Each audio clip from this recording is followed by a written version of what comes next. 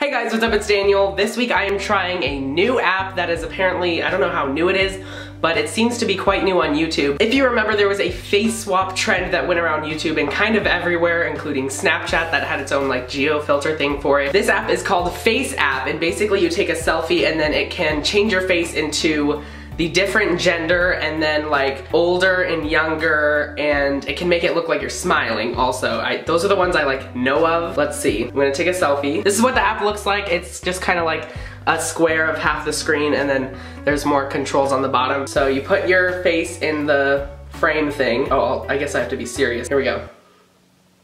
It's processing the photo. Wow, I really just jumped into this video, didn't I? So this is my original picture right here. Very serious, not a very happy picture.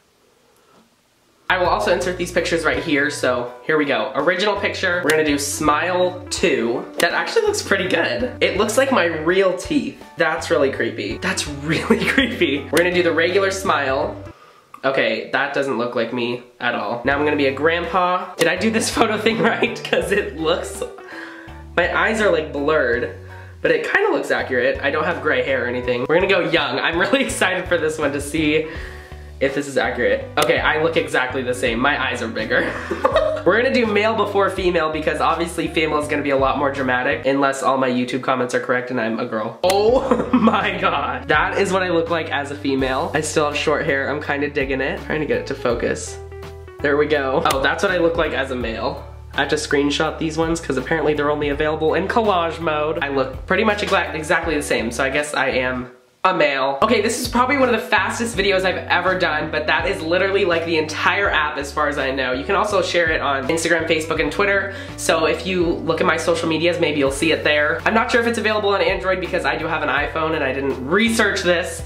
So you can share them with me on Instagram and Twitter if you'd like, and you can also put them on my Facebook page if you would like, so maybe I'll share them if that's possible. How do Facebook pages work these days? If you're not subscribed and you'd like to be, you can hit that subscribe button and become a fanule. If you liked this video, you can give it a thumbs up. Also, if you have any suggestions you'd like to leave in the comments below, you can certainly do that, as well as any other feedback you may have. I post on this channel every Friday, so if you'd like to see another video, you can come back next week on Friday or check out one of my past videos, which I have over 100 of. And that's gonna do it for this week's video. I hope you guys have a great week, and I will see you next Friday.